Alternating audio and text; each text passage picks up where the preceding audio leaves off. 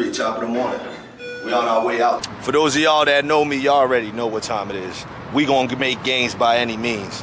So I'm about to go walk me 1.5 miles because I found a spot. We going to go train.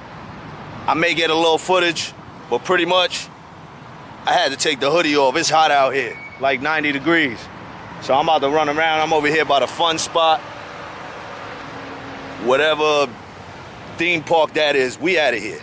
No excuses. No excuses. Scoop of PLANTA, banana, pre-workout meal. I still got about 1 mile left to go walk to the gym. By the time I get there, I should be ready. Rock and roll.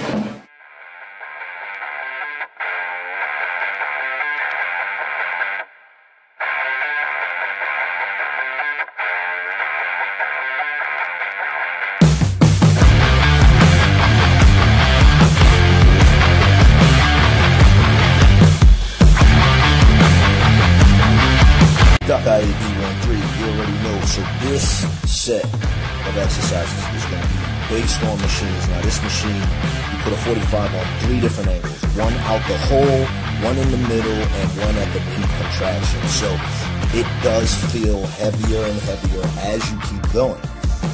Changing your intensity in different positions of the flexion. Great movement. Always got to do a flex. Same thing. I found a flat version of the incline press. So the incline press, we did 6 sets, 8 to 12 reps. And this one, we did 4 sets, 4 to 5 sets, 8 to 12 reps, shooting for 12 reps every single time. At this point, my pump was really good.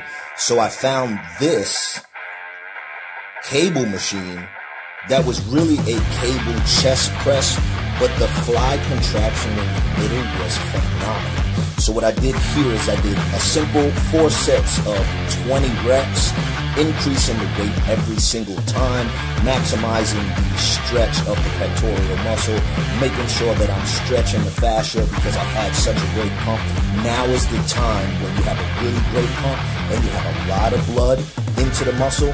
That is one of the best times to start doing the stretching portion of your exercises. Always flexing at the end to make sure I get a max pump.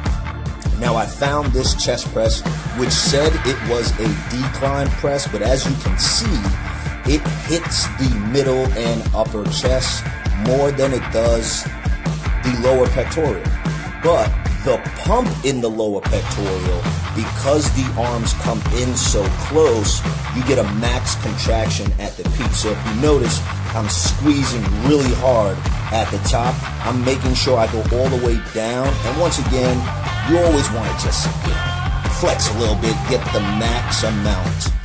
So as you can see, I got a really great pump in the upper chest. Mind you, this was for a decline position. So now I found this.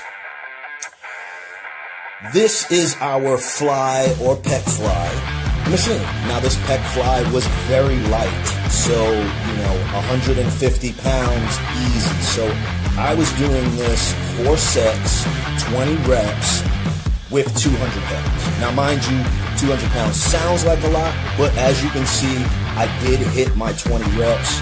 Once again, after getting a maximum contraction with that last movement, I did this for the flat. We're landed. We're back home. Walking through the airport, about to get out of here.